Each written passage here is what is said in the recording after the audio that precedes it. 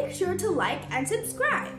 Today, we're going to be reading Perimeter, Area and Volume, a Monster Book of Dimensions by David A. Adler and illustrated by Edward Miller. Let's get into it.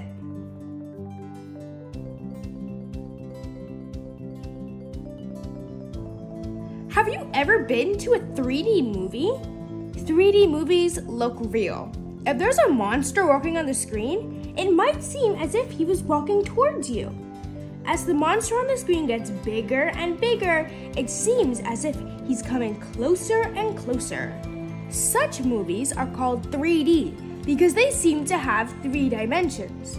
They seem to have length, width, and depth.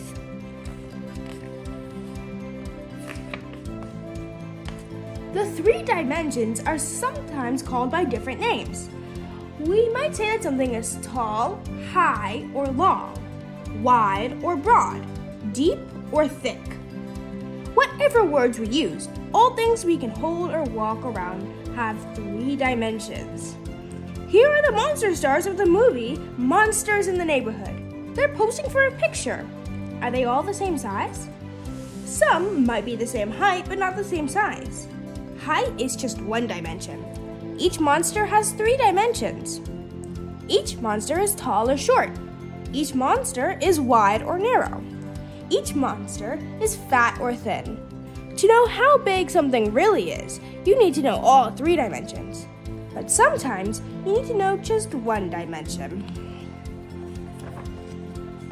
The movie in Monsters in the Neighborhood, the monsters are bothered by noisy neighbors who run across their yards and look in their windows. The monsters decide to put up fences. Before they can buy the fences, they need to know how long each side must be. They need to know the total length of the fence around each yard. Length is just 1 dimension. Take a look at these 2 yards. One is bigger than the other.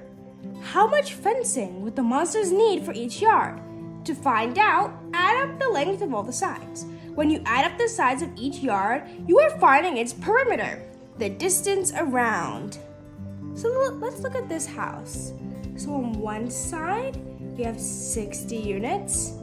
This side, we have 80 units. This side is 66 units. And this side is also 80 units. So, like it says down here, we have to add 60 plus 80 plus 66 plus 80, which gives us 286. And here, this side is 40 units. This is 90 units. This is 42 units. And this is also 90 units. And 40 plus 90 plus 42 plus 90 is 262 units. Meaning that this house is going to need more fencing. The distance around the circle is its circumference. To find the circumference of a circle, you first measure its radius, the length of a straight line drawn from any point on the edge to the circle to its center. Then you double its radius and multiply that by pi, which is about 3.14. Inches, feet, miles, centimeters, meters, and kilometers each measure just 1 dimension.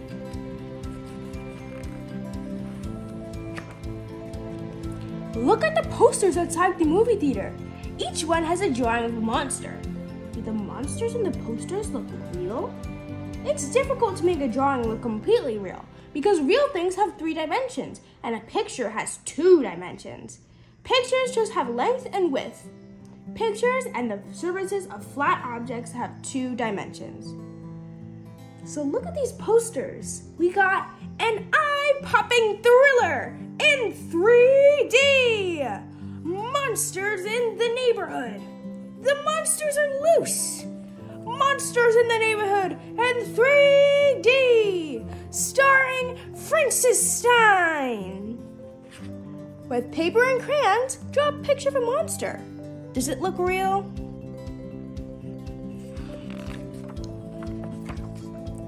How big is the movie screen? If the side of each square is 1 foot long by 1 foot wide, The area of the square is 1 square foot. Count the squares. You're finding the area of the screen. But look again at the screen. It's a rectangle. It has 4 straight sides. Its opposite sides are the same size, and all 4 angles are right angles. To find the area of a rectangle, you multiply its length by its width. The length of the movie screen is 12 feet. Its width is 16 feet. Its area is 12 feet times 16 feet, meaning its area is 192 square feet. So if I wanted to, I can count all of these squares, and eventually I'll get to 192, which is the area. But if I want to work faster, I can always do 12 times 16, which is 192. Area measures surface. It's a 2-dimensional measure. Get a ruler or tape measure. Measure the area of this page. It's 10 inches long and 8 inches wide. To find the area of this page, multiply the length by the width. Square inches, square feet, square miles, square centimeters, square meters, and square kilometers each measure area. So we gotta find the area of one of these 2 pages. And luckily, this friendly monster has 2 rulers just for us. And we can see that it's 10 inches long and 8 inches wide. So to find the area, just like the book says, we have to multiply 10 times 8. 10 times 8 is 80, meaning that the area of this page is 80 square inches. This book has 3 dimensions. The very top of this page to the bottom is the book's length. The left side of this page to its right side is the book's width. When you close this book and look at the pile of pages all bound together, you're looking at the book's 3rd dimension, its depth or thickness. At the movies, you can buy a large box of popcorn or a jumbo box. Which box is bigger? That's easy. The jumbo box is bigger. But what makes one box bigger than the other? One box is bigger than the other because it's higher, wider, or thicker. When any one of the 3 dimensions increases, the size of the box increases. Of course, when both boxes are filled, the jumbo popcorn box has more popcorn in it than the large box.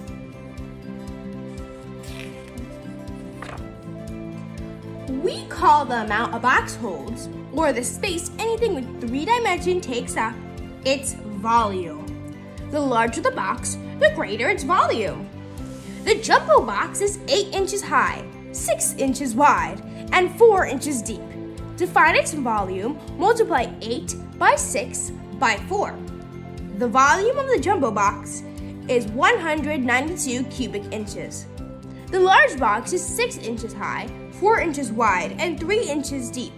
To find its volume, multiply 6 by 4 by 3. The volume of the large box is 72 cubic inches. You can compare the volume of many boxes by measuring the 3 dimensions of each and then multiplying. A cube has 3 dimensions, height, width, and depth. So we measure volume in cubic measures. A cubic inch is a cube that is 1 inch high, 1 inch wide, and 1 inch deep.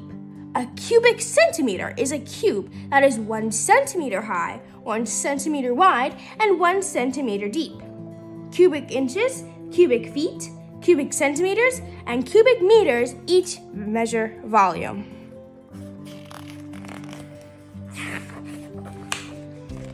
Tonight is the opening night of Monsters in the Neighborhood. The movie stars and their families have come to the premiere. It's time for pictures. The photographer tells the monsters and their families to line up.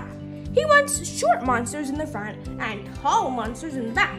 In lining up the monsters, the photographer is only interested in 1 dimension. He's only interested in the height of the monsters. Remember, height is how tall something is. It's starting to rain. The photographer puts away his camera. The monsters rush to get inside. But the door is not made for monsters. Some of them are too tall to get through. Some are too wide to get through. The door frame has two dimensions, its height and width. Now it's time to go home, but it's still raining. There are lots of raincoats and lots of sizes. The biggest monster will need the biggest raincoat. The size of each monster is determined by how tall or short, how wide or narrow, and how fat or thin the monster is. Perimeter and circumference are the distance around a one-dimensional shape. Area is the space inside a two-dimensional object. Volume is the space a three-dimensional object contains. Monsters and everything you can hold, pick up, or walk around have three dimensions.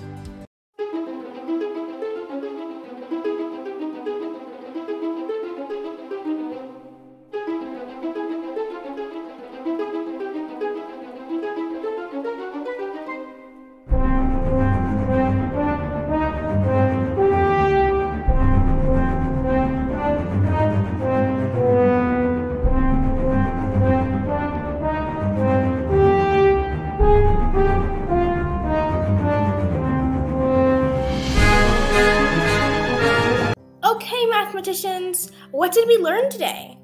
We learned that to find the distance around a 2D shape, you must use the formula for perimeter, length plus width, or for circumference, radius times 2 times pi, which is about 3.14. To find the square units inside a 2D shape, you must use the formula for area, which is length times width. To find the cubic units inside a 3D shape, you must use the formula for volume, length times width times height. Don't forget to like, subscribe, and hit that notification bell. Goodbye, mathematicians!